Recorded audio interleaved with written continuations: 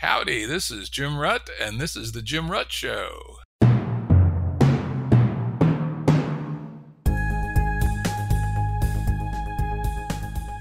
Listeners have asked us to provide pointers to some of the resources we talk about on the show. We now have links to books and articles referenced in recent podcasts that are available on our website. We also offer full transcripts. Go to jimruttshow.com. That's jimruttshow.com. Today's guest is Simon DeDeo. Simon is assistant professor at Carnegie Mellon University in the Department of Social and Decision Science, where he directs the Laboratory for Social Minds. He's also on the external faculty at the Santa Fe Institute. Today's episode is a new format we're calling Currents, where we're going to take an event out in the world that's relatively current, and we're going to have an open-ended conversation from it that will maybe generate its own currents. So I think, and we'll also get it up in a couple of days, so it'll be current as well. So this is Current Cubed. So the item in the news or the current events world we want to talk about is actually something I picked out of Simon's very interesting tweet stream. Always worth following. Follow Simon on Twitter. We'll have a link to his Twitter account on our episode page, where he had some reactions to the recent passage by the Oxford Student Union of a quite strong statement kind of upping the ante with respect to college student opposition to speech they find, I don't know, what's the word, hateful, I think they used in their proclamation, hate speech, etc. So Simon, what do you think about this, and what does it all mean? Thanks, Jim. Yeah, this is a phenomenon that is increasingly common. It's something that I think most faculty have noticed in their careers teaching in the last 10 years or so, which is a bit of an inversion from the tradition we're usually pretty familiar with, which is students protesting against police authority, students protesting against university authority, and in particular, protesting against the constraints of the university or the constraints of the government. The Oxford Student Union motion that was passed, it was, I think, for somebody who went to university in the 1990s, was, sort of a mirror world. That union's motion said, first of all, this is a resolution on hate speech. It's a demand that the university consider censoring, preventing the assignment of philosophical texts that would be deemed illegal under British law, and illegal because they promote denigration or hatred of a protected group. So the student union's motion said, we think the laws at the governmental level should be stronger, that there should in fact be stricter laws against what one is permitted to say. In the meantime, whether or not those laws are made stricter to prevent a wider range of speech, Oxford University should take the lead in preemptively preventing certain texts from being discussed. One thing that maybe might strike us particularly is that the texts the students are talking about are not, let's say, Mein Kampf, right? They're not texts that we might consider, extraordinarily offensive. In the particular case they raised was a philosophical article about eugenics, and in particular the question of whether one should selectively or should select embryos in order to avoid a child with disabilities. So there's a lot of strangeness there, I think, for those of us, joining the culture from an earlier stage of evolution. Yeah, let me jump in there a little bit. I went to college, university, a full generation before you. I showed up in Cambridge, Massachusetts in 1971. Oh, all right. When the boomers were just giving the finger to the G.I. Joe generation and the silence, and we were basically just grabbing freedom. We were still very much in the shadow of the famous Berkeley free speech movement, where it was all about what should we be able to say on campus? Anything we want, goddamn well, please. You don't like it? Fuck you, right? And further, when I talked to people who'd gone to university just a little before me, used to be the university acted in loco parentis. They, for instance, couldn't bring your girlfriends up to your dorm room, literally, after 6 o'clock at night. Apparently it was true till about 1967, 5 years before I showed up, 4 years before I showed up. Time I got there, hey, if you were clever enough to talk your girlfriend into cohabitating in your dorm room, no one's going to say a word. We even had an account at a local liquor store where we could order hooch and have it delivered to the front desk. So it was all about, maximizing, personal freedom. So again, that's, again, from my generation, even more probably than yours, this kind of, the people want to legislate a police state. That's very odd. And the other thing I wanted to underline, which, you mentioned in passing, but I think distinguishes this particular act from other previous acts, say at U.S. universities, this was not about censoring an outside speaker, or dissuading, reversing an invitation of an outside speaker that people might have thought was, problematic in that horrible passive-aggressive term used by people on campus these days. But rather, these were about assigned works by professors in class. And they were specifically calling for overruling the British law with respect to academic freedom. So this was an even stronger reach than many of these controversies in the States. It's this is interesting, Jim, and we are different generations on this. So one of the things that I think we're really used to is as students. One of our main goals is to offend whoever came before, right? So I'm cusp of Gen X millennial. So, what I say online is like, okay, boomer, right? So like this battle that we're used to over the course of culture, I don't know, post-war culture, who knows when this started, when it became explicit. That is, not, it isn't just, oh, the boomers did this and everyone quit.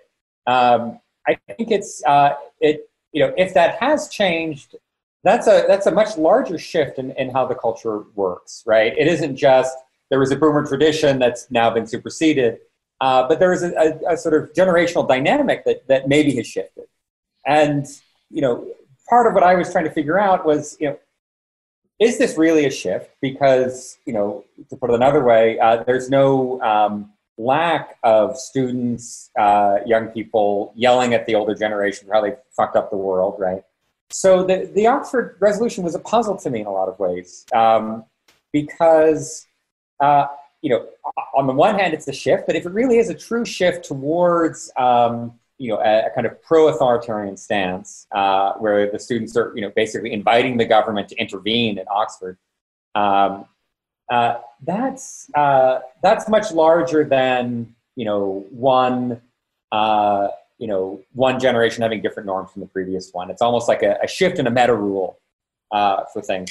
One of the things I wanted to do is maybe think a little bit more about this dynamic that we're seeing. There are some standard explanations sitting out there, standard stories sitting out there.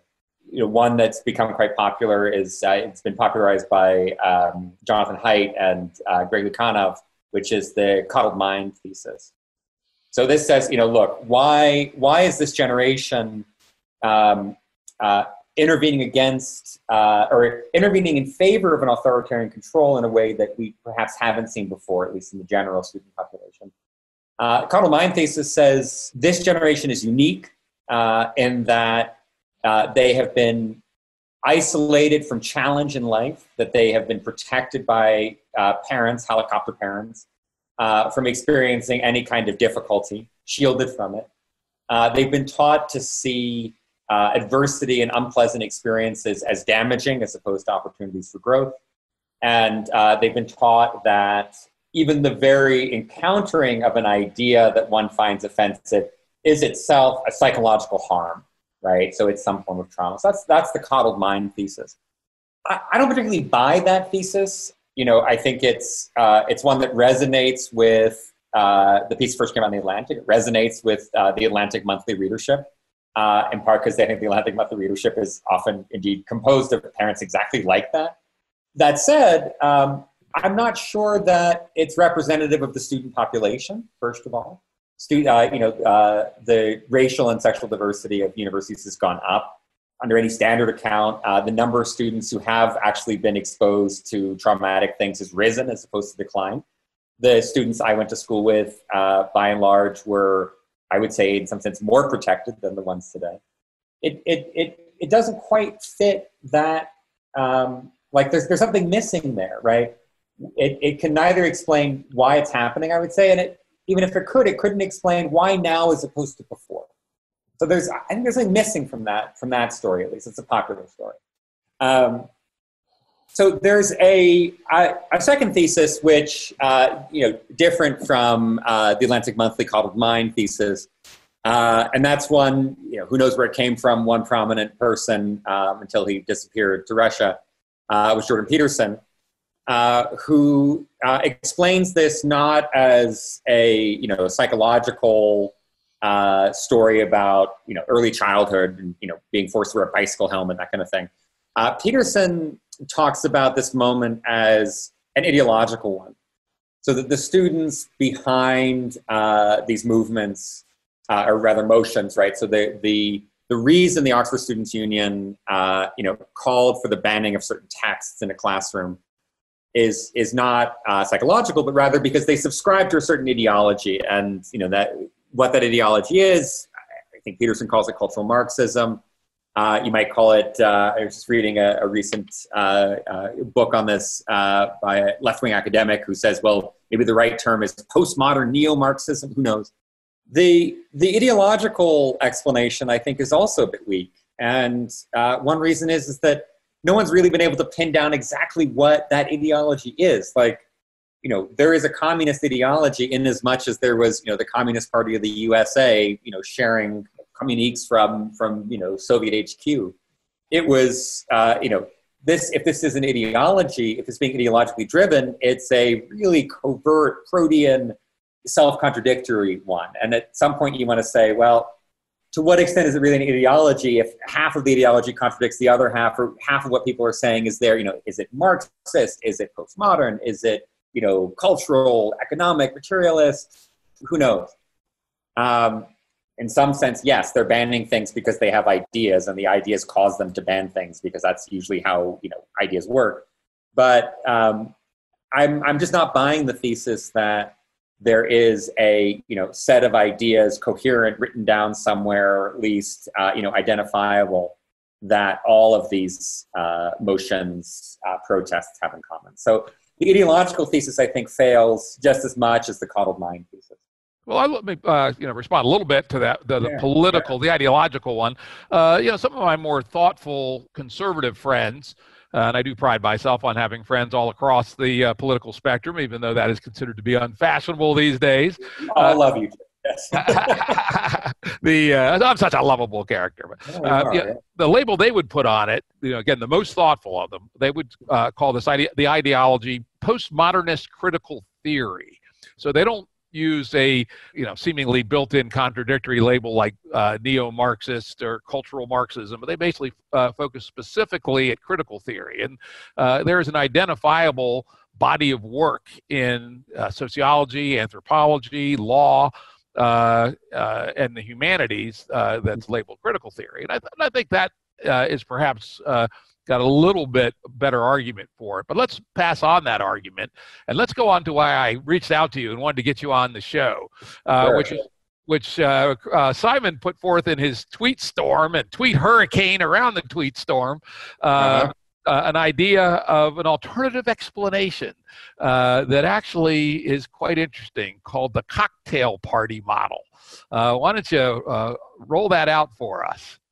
Well, so Jim, this is, right, to get a hurricane, I think you need an inversion layer, right? So what I wanted to do is take seriously the possibility that these motions, protests, and again, we have the Oxford Student Union as the example to hand. It's unusual in certain ways. It's unusual, for example, that Britain does not have the free speech laws that we do in the States. It's not as baked in as for us. And so, talking about prior restraint by the government in Britain is not, a non-starter as it is here in the US. But what I wanted to do is think about the possibility that these students are actually taking the university seriously. They're taking a model of education that they've learned, and in particular, I would say they've learned in elite circles. So this is, a story about what's happening, let's say, at Oberlin or Amherst, Oxford, Harvard, wherever, as opposed to University of Kentucky, Indiana University, where I used to teach. The Oxonians here are taking a model of education that Oxford has been running for 100 years, who knows, maybe all the way back to the foundation of the colleges of the tutorial system, has been taking that model and literally just taking it seriously. So in some sense, they are actually the most conformist of the students that we have to hand. And they're, in some sense, revealing the contradictions of a certain story about what it means to learn. So that model, I call it the cocktail party model. The cocktail party model of education, if you spent time in a place like Oxford, so that would exclude, for example, your education, Jim, at MIT, but so not like a tech school model, not an engineering school model, not the Moscow State model, but the elite Anglosphere, ivy-colored buildings model. This is a story about what you do when you go to seminar. So the primary place you learn is, at least according to this model, not in a lecture hall, not in a top-down, communication model, not in the, Yoda guru model. This is a model of education where you come into a room, you sit around a table, and you talk. And that's an insufficient level of definition, right? The way I understood the Oxford seminar model, and I keep saying Oxford is just because we happen to have the OSC to hand, is an ethic of hospitality, meaning what it means to be in seminar is understood roughly along the lines of what it means to go to a cocktail party. So you're learning the rules, the boundaries, the guardrails here for what is right behavior, what's wrong behavior, what it means to do well, what it means to do poorly. Those norms are imported in part from the drawing room. I don't know, maybe the 18th century, 19th century drawing room. So what does this mean, right? It means, for example, when you go to the seminar, the professor is the host. The students are the guests. I don't know what your dinner parties are like, Jim, but when I throw a dinner party, the host has certain obligations, right? You're not a dictator. At a dinner party, the host is not telling people what to do. They create an environment in which the guests can enjoy themselves in a certain structured way. The guests themselves have reciprocal obligations. The host is, some kind of partly like a Socratic midwife. They're trying to draw the guests out. The guests talk amongst themselves. The host's interventions are minimal. The ideal interactions are ones of enlightened, dynamic conversation. Having experienced this myself, in some sense, this is something you have to learn. You're taught if you go to like a certain fancy kind of high school, you learn it when you're 13, 14. If you come to an elite university from a more demotic background, you learn it, sort of on the job. Often freshman year, you'll have a seminar that kind of teaches you the law of seminar without explicitly teaching you the law of seminar. So that's the cocktail party model. It's a bit, if I were to give you a taxonomy and a list of rules, it'd be a bit tricky. One way I thought about it was, many of our educational practices or our theories of what it means to learn go all the way back to Plato. The part of Plato that teaches us the cocktail party model is probably the opening first half of Plato's Symposium, which is a dinner party that in many ways is a model for the optimal seminar, the optimal tutorial. What happens? People come, they're pretty orderly, they drink, but not too much. You probably don't drink anymore at the seminar table, but certainly, an elite university will have cocktail hour at some point, drink sharing. You don't get roaring drunk, but there's a conviviality to it. You go around the table, you share your ideas. People respect each other even when they disagree. There's, Socrates in this case is the special guest. He's going to show up, ruin everything. That's the second half of the symposium. But that first half, when I read it recently, I thought, Christ, that's what I was taught to do. So if we take that cocktail party model and say, all right, that's what we were doing in, let's say, Cambridge or Oxford in 1980 or 1990 or even 2000. What happens when we open the university up, right? The cocktail party, and by calling it the cocktail party, I want to draw attention to the idea that this is a bit of a frou-frou fussy event, right? It's kind of a white people thing, right? It's like, remember that website, Stuff White People Like Stuff White People Like, exactly. Amherst Art History Seminar, like that's awesome, right? Yeah, So and like, your Patagonia jacket, your LL Bean backpack, that's, at least maybe you can say, from the symposium, it has devolved over the next, 2,500 years into a sort of refined, decorous way to talk. Now, it's not entirely decorous. People disagree, but just as a good dinner party has an argument, right, has a drama to it, so can the cocktail party. But at some point, these students are sitting there and they're saying, look, I read John Stuart Mill. I'm a good, enlightened liberal. Race doesn't matter. Gender doesn't matter. Disability doesn't matter. Everybody is at the cocktail party now. And you now encounter really serious tension, because one of the basic rules of the cocktail party is don't be offensive, right? You can gossip about people who aren't there. It's a bit tacky, but you can do it. It's sufficiently elevated. But, cocktail party model says you shouldn't make, let's say, personal remarks about the seminar leader, right? You can't be like, it's really interesting. We're reading Plato on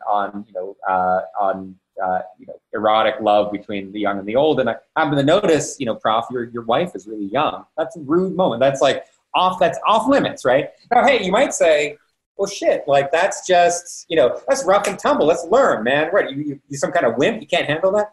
That's just it's outside the bounds, right? If you do that, you're no longer doing cocktail party. You might be doing something else. My guess is that you do that at, Amherst, you're done, right? You're not going to get a good rec letter at the very least. You're not going to get invited back. You might get involved. So let's take the Oxford Student Union example, which they suggested a text that might be banned is this text. I would say it's the eugenicist text. I don't like it. I don't agree with it, but we can talk about that later. This is a text that says basically, should we abort babies who will turn out to be disabled, let's say in a wheelchair? You can't have that conversation. That's a really awkward conversation to have in the cocktail party model if somebody in the seminar room is in a wheelchair. It's just rude, right? I'm not saying it can't be discussed. I'm just saying it can't be discussed in that model. We need some, if you wanted to do that, I would say the cocktail party model is broken. We didn't notice this, I think. Maybe we did. I'm sure people did. Look, people noticed this, right? It's just on Twitter. But, if the seminar was all male, like, an Oxford seminar on the Odyssey in the 19th century, you could say all sorts of stuff. The men around that table could say all sorts of stuff that if there are women in the room, they would feel embarrassed to say, right? They wouldn't be able to say it because that's just not decorous in that environment. So let's just say this, right? What if the speech codes, the protests, these sorts of things are not actually a secret radical cell of the Foucault International? What if this is actually the best students, and all they're doing is saying, look, we're trying to square a story about how to learn that you've taught us to idolize, with another thing you taught us to idolize, which is sort of a, let's say, liberal humanism, and there's some clash there. So that's a different way to understand why ban this text. Not because, the person in the wheelchair has led a coddled and easy life. That's the Hyde theory. That's bullshit, excuse me, at that point. Not because I have subscribed to a really extensive theory about disability and consciousness or whatever, but simply because this just doesn't feel like it kind of ruins the party. You can call it the hospitality filter, right?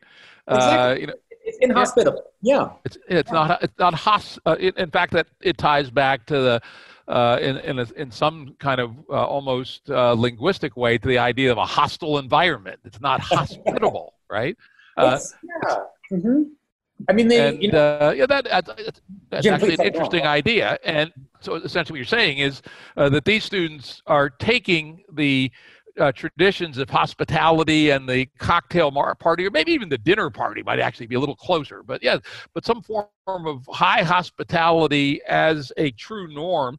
And they're saying that if you now assume that we're going to include a much broader group of people, our definition of hospitality has to change. Yes, that's great, Jim. I like this. I mean, I mean, one question is do we want the ethic of hospitality to be the thing beneath an educational experience, right? Yeah, it's interesting. I mean, now it may be that it breaks under that. It may put too many constraints. For instance, and I suspect we are under the influence to a degree of some postmodernist theory here, because I don't imagine anyone's going to call the police on my dinner party because I violated some rule of hospitality, right?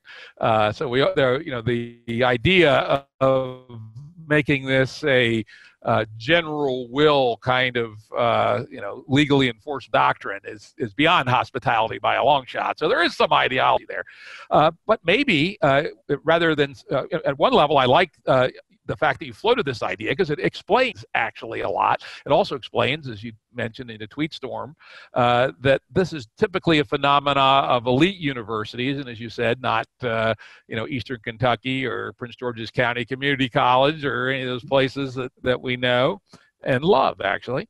But it's of the elite.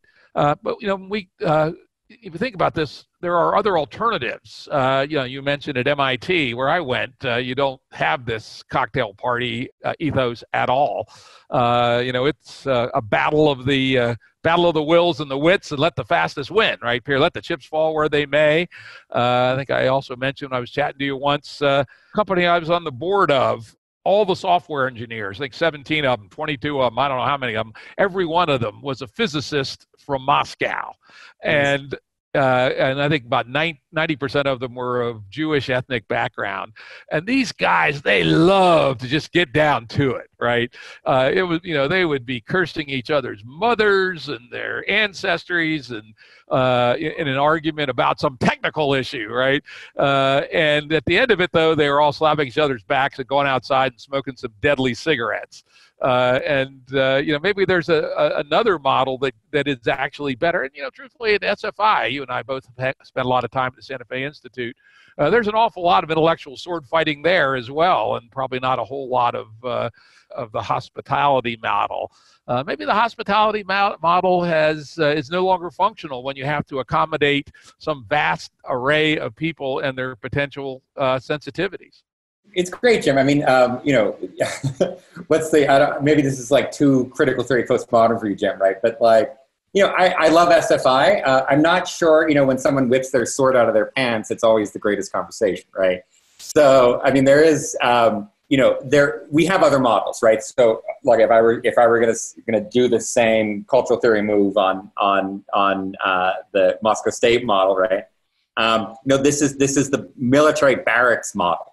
Right. This is, we're going to solve problems through a model of, fair fighting, let's say. You can toss a bunch of insults. I mean, there are always, there's always boundaries and rules here. Maybe the rule in Moscow State is like, don't cry. Right. So I'm not sure that, I don't think you're saying this, Jim, but, to be clear, right. There's no way outside of a culture, right? There's no way to have the view from nowhere seminar, right? There are a set of norms that sort of guide what are the optimal or correct things to do, what it means to succeed, what it means to have a good throwdown fight in the cafeteria. One of my Twitter friends, we knew each other from the Turing Institute back in London. He's now at NYU. Josh. He's quite upfront about the fact that he, made it in academia without an elite background, working class family. He's talked really eloquently about that. Josh, and I think I'm attributing this correctly to Josh, and maybe simply commented on it, so I would be careful. But let's talk about the boxing ring metaphor, right? The sparring match metaphor. Another one is the college debate metaphor. I never liked college debate, Jim. I never quite made sense to me, but college debate metaphor, there are rules here to debate. They're very different, right? They're not rules, for example, of insight, I would say, or even necessarily learning. You can learn from watching a debate, but the participants, in some sense, you win in a debate if you learn the least, right? If your position changes the least over the course of it. So, if we think, okay, like maybe you bought this, Jim, which is great, I'm thrilled. Maybe you bought that, okay, this is the explanation about why we are having this rather unusual moment where students are, protesting in favor of greater restriction on what's happening. Then we say, okay, well, then what's next, right? Do we have other models for how people can talk to each other in an open way, in a way that they learn, in a way that they develop their, let's say, dialectical abilities, meaning their abilities to talk to each other, develop their ideas over the course of time? That's a great question. It's a really fun question. An important question, right? If elite universities are molding the minds of the leaders of the future, then we need to make sure we're picking a metaphor. And of course, these are all metaphors. A cocktail party, a boxing ring, they're all metaphors. We're not actually enacting these things. And so it's important. It's got high stakes.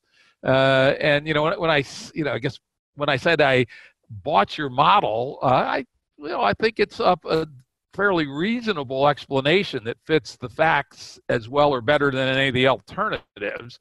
But it doesn't mean I agree with the outcome by any means, right? I was like, fuck, kids calling the cops on their professors for including a philosophy paper in the class, that's fucking nuts, right? And so I can see where we got to via your analysis, but personally, and maybe it's just, hey, it's just okay boomer time here. It's just, something I think just, I'd be damn pissed off if my kids were paying $300,000 to get educated like that.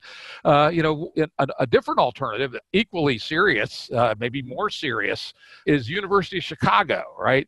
You can't get any more formal, serious about the intellectual content, and yet with and very, very polite forms of discourse. They have their own whole style of doing seminars, and yet rigorous, open, free speech. Maybe that's a better alternative. I mean, let's just raise the stakes a little bit, Jim. Right? I mean, you mentioned your chain smoking, Moscow physicists were Jewish. Chicago, I mean, to me, it always seemed to be MIT for the humanities, in the sense that there was, when I was there, I was a postdoc there for a while, and looking at how undergraduates dealt with the world they were in, it was very different from, let's say, Harvard or Cambridge. And I wonder if that's in part, Chicago, had less of the, let's just say it, like the kind of Episcopalian anti-Semitism that I've always kind of associated with the Harvard model, right? And the British model more generally, that, certain ways of talking were like just a little too Jewish. And I'm reminded, Jim, I don't know if you remember, there's the great scene in Annie Hall where Woody Allen's character goes to Annie Hall's house, right? And it's like this very, kind of waspy, like, Jim was at the boat basin today. Yeah, oh, it's great. Yeah, I really scrubbed some boats for a while. And then they have the split screen with, Woody Allen's, Alvy, I guess the name of the character. Alvy's Brooklyn family, and they're yelling over each other, and it's like, it's crass from the point of view of the Episcopalian model, but it's a lot more fun. It's authentic, right? It's an authentic cultural way, right? Well, what is authenticity? We're really getting down to it, Jim, right? What is authenticity? I guess having a pull up your ass and your nose in the air is authentic, right? If that's who you are. Well, what is I don't know, Jim. Obviously, elite universities do a couple things, right? They transmit knowledge. They're sources of innovation. In the U.S., the elite universities are, sources of innovation. But you know what? Like, a hell of a lot of state universities are as well. You can win a Nobel Prize if you go to Michigan State. It's really hard to get a job at Merrill Lynch, right? You're going to be in the back room for many, many years if you come out of Michigan State. So, what's Oxford meant to be doing, right? Other than what Indiana is doing, which is like, let's read some books and learn some stuff, right? Let's discover some new facts about the universe and new ways to see it. One of the reasons people send their kids to Harvard is so that they act like kids that went to Harvard. And so, I hate to say it, Jim, one of the reasons people pay a lot of, and this is obvious, one of the reasons people pay a lot of money to go to Harvard is because it gives you the right social polish. you're good at cocktail parties. I think Harvard would change pretty quickly if the way you got a job at Merrill Lynch was acting like you're in a working class Brooklyn dinner party. I think it would change. Maybe see a little bit. I haven't actually seen how seminars run at Stanford. It's pretty clear that Stanford is the new model for elite education. Harvard is starting to look like Disneyland West for the Anglosphere. Like, what is the next thing? Physics is an easy one, right? Because hate to say it, and now I sound like Jordan Peterson, right? It's kind of right or wrong, right? Like, you divided by zero, you didn't, right? The bridge fell down or it didn't. That's not the only kind of knowledge, right? Other kinds of knowledge are more discursive. They're more reflective. They require you to situate yourself in that classroom as a person with a past. That's very different. You go to physics, you go to class of physics, it doesn't really matter how the electron makes you feel, right? But, it actually does matter how, Aristotle makes you feel. Not because your feelings are really important, but because Aristotle is trying to affect how you feel, right? A physics class doesn't really, you can learn physics without having, profound feelings about the nature of the space-time manifold. Or rather, we can have a diversity of feelings about the space-time manifold. I was going to say, what a sacrilege, right? I know, right. Well, Weinberg doesn't believe in it, right? It's terrible. It's a horrible thing. So, if you want to teach Aristotle, you have to have some way of dealing with the fact that Aristotle is trying to change you as a person, that Balzac is trying to change you as a person, or like Foucault is trying to change you as a person, perhaps how you read a text or how you see the world around you. So, we can't get rid of discussion at all, right? No, certainly not in the humanities and the social sciences. It would be absurd. Well, exactly. And let's go all the way back. Look, as a, fundamentalist for the Platonic tradition, right? Maybe we go back and we look, what are the other models sitting there in the dialogues, for example? What are the other ways that people think about it? Here's one that you can't do, right, which is the Phaedrus, right, which is Socrates shows up and flirts with a young guy, right? Although Oxford does do that as well. An old friend of mine once said, the benefits of being a classicist professor at Oxford include a great library and a little light pederasty. But Phaedrus out, good reason, done, right, can't do that. Okay, symposium, it doesn't work. It's for these very reasons, it conflicts with a certain kind of thing that showed up, and John Stewart, who you want to blame for it. I don't know, maybe we all download to the matrix, right, and we take on the identity we want, and yet that still doesn't work, Jim, right, because we are sitting here as people, right, sitting here as people with past. If you don't understand Aristotle from the point of view of a person with a past, you don't understand it. I don't know, I'm racking my brain. What else we have in I don't know, we have the Parmenides. Parmenides is like an old guy, surrounded by people who basically are asking him to demonstrate things. We have the Meno. Okay, we can't do the Meno. The Meno involves like enslaving someone. That's out. So I don't know. Maybe, Jim, I guess what you're saying is we should really fund more cultural theory of education. That's your that's your radical left-wing position at the end of it. Is maybe we actually, instead of fighting something, we should realize that it's telling us that there's maybe a paradox sitting in there that the students have revealed to us. They've revealed it to us, I think, in part, like a place like Oxford, by opening up to working class students, by opening up to non-white students, by opening up to women. It took them ages, right? Oxford that's one tension that's revealed. In the US, enormous numbers of East Asian students now, not just coming to the US to do machine learning, but also to, acquire a liberal education. I think we should expect to see these tensions. We should expect them to have unusual outcomes. And, maybe the following from that is that we should expect that new ideas, new cultural practices around education, those are the things we should be looking for. How do you run a seminar differently? It's a first mover problem as well. So, if you're, let's say, a striving university that's not as good as Harvard, right? Just, I don't know, pick it out of a hat, like Yale. Say you're Yale, you want to change the seminar. Well, you can't, because if you don't do the Anglosphere model, then you're not elite anymore. And now who's going to pay, 5 times the price to go there? So there's an imagination problem, maybe. There's also the fact that, look, people go to universities to look like a university man, as they used to say. So even if we do have better ideas, it could be very hard to get the universities, the faculty on board, and, dare I say it, and the paying customers, the parents and the loan officers on board as well. Well, I think why don't we wrap it up there? I think this has been a very interesting excursion.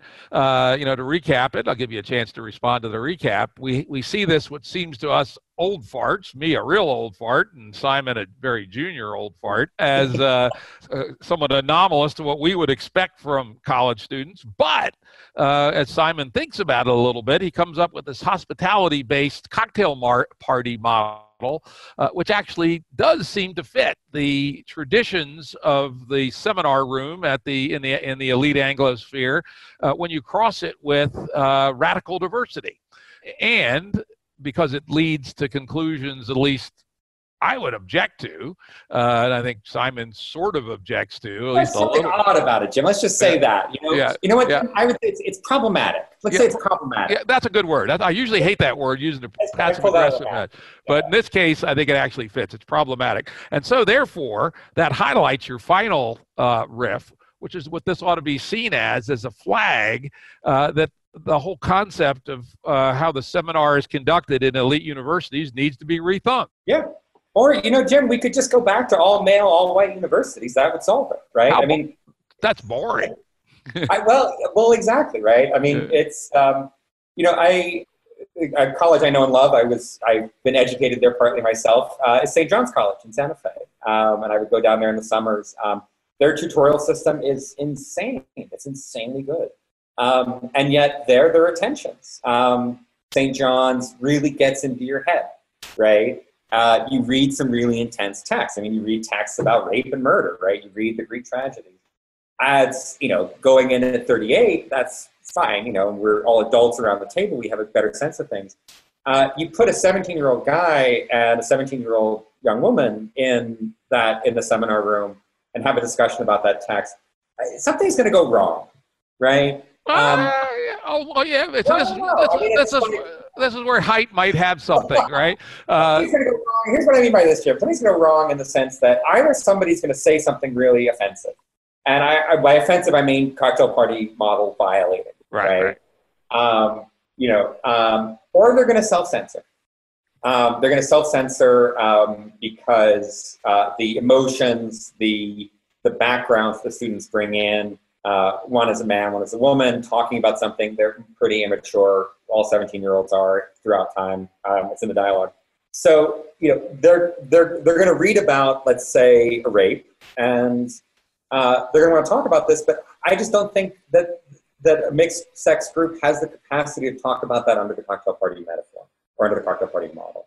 There's a gap there, and how the faculty, when I was there, one of the things that I had a sense of was that students would actually, in discussions after class, for example, would segregate by sex, talk these things over. So in a funny way, actually, they were kind of reconstituting a cocktail party where some of these offensive ideas could be discussed in single-sex groups. That's kind of nuts. And this was women as well as men. So, if St. John's is the ultimate, Bible college, except the Bible is the dialogues, not the Hebrew Bible. You can see them actually sort of trying to go backwards in time to make it work. So it's a really, I don't know, Jim, it's a really fun puzzle for what we do next. Some friends of mine would call the liminal moment, where we don't quite know. We know there's an issue, but we don't know what the solution is, and that's kind of fun. I think that's right. It's whenever there's Hegel, right? Thesis, antithesis, synthesis. The John Stuart Mill, and I'm using that as a kind of metonym for a certain kind of egalitarian liberalism that we see on Star Trek. The bridge of this Starship Enterprise is a fantasy, an imaginary that I would say arose in part out of a cocktail party conversation that a bunch of guys had in a seminar room. What they didn't know, perhaps, was that they were developing an idea that one day would blow up that very room that they were creating that idea in. And that is always very exciting.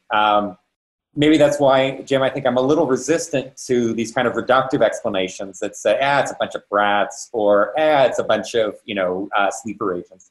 That maybe this is something that's really very interesting for us. Our attention, your attention, my attention is drawn to it because there seems to be something off here. Self-censorship seems to be wrong. Maybe what we're realizing is that whether or not any model requires censorship, I would say secretly it does, right? There are things you can't say at Moscow State. Well, literally there were, but even like the Brooklyn version of Moscow State was, there are things you can't say there either. Maybe it's just this censorship regime that that is required by the cocktail party model. Maybe that regime is coming to an end. It's gotten too much, and we need a new one. Oh, Jim, I've gone on lots and lots, but this is, I don't know, Jim, I love this. This is very helpful. Yeah, this is a wonderful conversation. I want to thank you, Simon, for another excellent talk on the Jim Rutt Show. Wonderful. Production services and audio editing by Jared Janes Consulting. Music by Tom Muller at modernSpaceMusic.com.